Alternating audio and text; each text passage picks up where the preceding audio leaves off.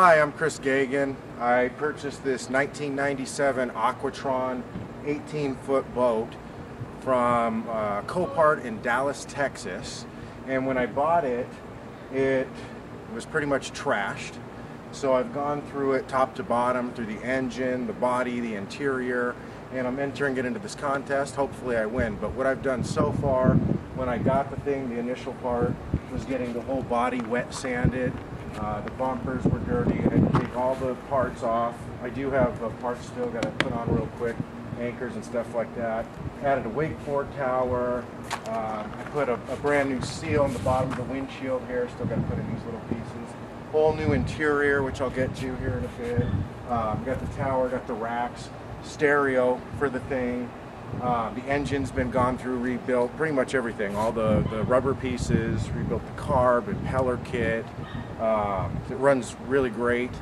And there's a lot more stuff to it, but I'll kind of get to that. But this is my entry right here. It's a 1997 Aquatron ski boat. I picked this boat because I live out in Arizona and it gets very hot summertime, and I thought it would be nice to have a boat.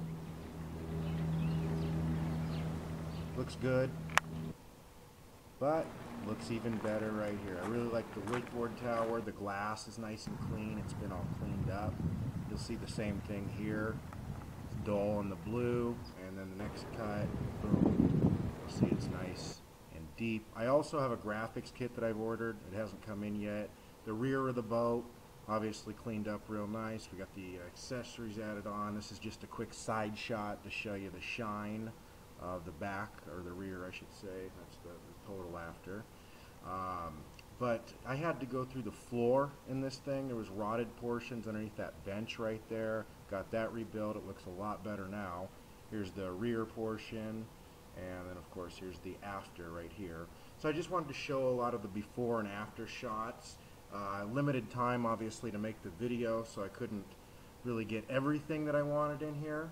But ultimately I got, I think, the majority of it. One thing I didn't really get, and I apologize for, is the engine. I really should have got a video with it firing up, because this thing barely turned over when I got it, and I had to put a lot of work into the engine as well. But you can't really, I guess, tell unless you were riding in the boat. So hopefully you get a feel for all the things that have been done. There goes the steering wheel. Redid the whole dash area, new wood, carpet. All of this stuff, has been gone through, wet sanded, and that's it.